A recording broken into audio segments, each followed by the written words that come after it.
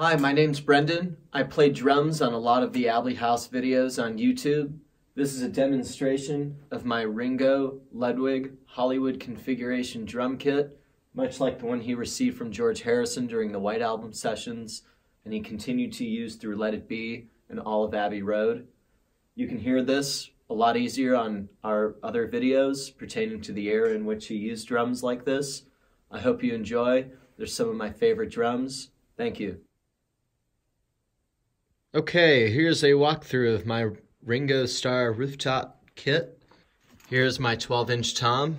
This is thermoglass maple, Ludwig Hollywood. So you can see there's some extra holes. This is the 13-inch tom.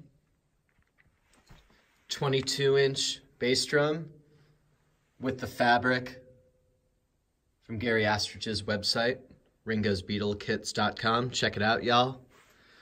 That is the 16 by 16 floor tom. Notice no underhoop, very specific for Ringo. It's like you just got the kit and then took it off. It's the snare drum I use a lot for early Beatles on Abbey House, complete with a very specific tea towel. If you find the thinner linen tea towels, it's better for the Ringo sound. Anything else dampens the drums too much. Just use your ears. Here's what's under the hood. That's a Ludwig Standard Jazz Festival 5x14. Not exactly what Ringo used, but it does sound just like his. His was a 5.5. I think he went back to it around the White Album sessions. From another snare, which is in a different movie, post later. These are the hi-hats I use. There are 14-inch Peisty 602 Sound Edge. They're the reissue.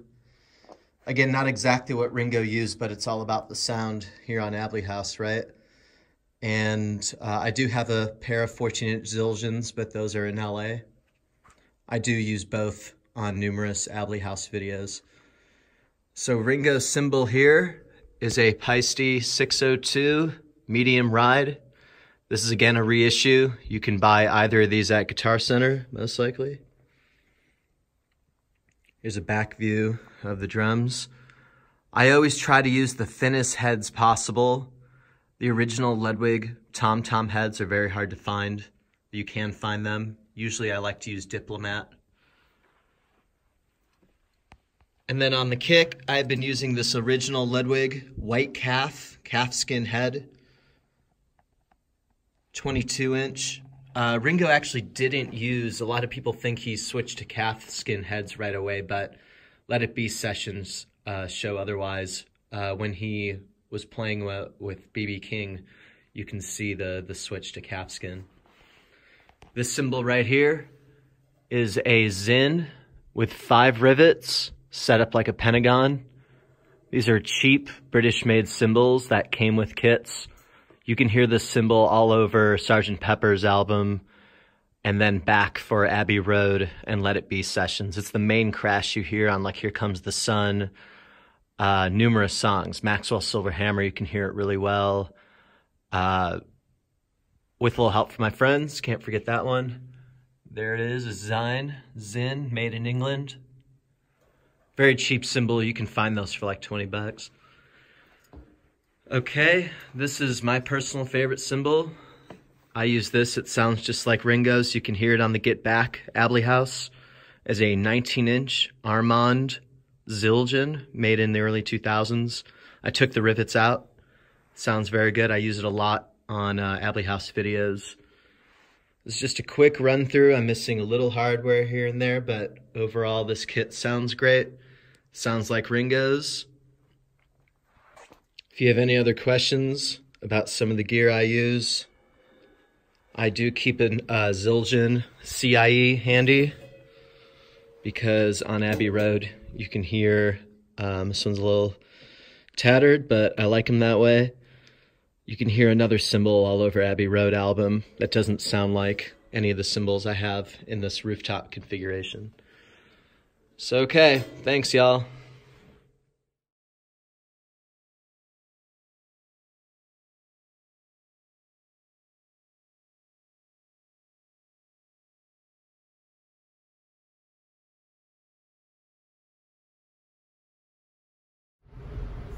So now that we know what drums were used in our videos, as well as a kit similar to Ringo's Let It Be, Rooftop, Abbey Road, White Album drums, begs the question, why did he use this? Why did he add another tom? Why did he add another cymbal? I think Ringo was always experimenting. He was also tuning his toms, remember, with those very thin drum heads that just came on them. And the muffling techniques used, as well as how the bottom drum hoops are off of the bass drum as well as the floor tom, those are techniques they were doing since Revolver at least, moving the mics closer, a more deader, drier sound.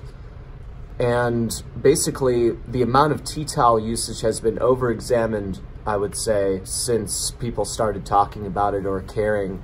His toms weren't as muted all the time. Extreme examples of tea-toweled toms, like Come Together, things like that. So he used drums and cymbals like this through Plastic Ono Band, All Things Must Pass, the Nielsen recordings, as well as B.B. King, which is previously mentioned. So the overhead on Abbey Road, I just so happen to be holding the AKG D19. This is part of the magic, the mono overhead drums. Some of our other videos can detail more of the miking techniques and studio magic that the Beatles used, especially in the red boards and things like that. So Ringo always tea-toweled his snare drum towards the end of their career. He preferred the deader sound, dry and crisp, which is exactly how Abbey Road sounds. If you have any other questions on why he used what he used, you might have to ask Ringo if he can remember. I'm just using my best judgment, and the amount of experimenting that those guys did show it. So thanks for tuning in. If you have any other questions about why he used these 3-ply maple Ludwig drums, they always sounded great, so that's definitely a good start. Thank you.